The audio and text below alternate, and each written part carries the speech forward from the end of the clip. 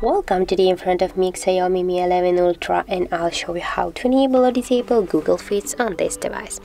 So in my case, the Google Feeds are activated. As can you see, just when I'm swap with my finger here to the right side, I can open the Google Feeds. And now I'll show you how you can just turn it off.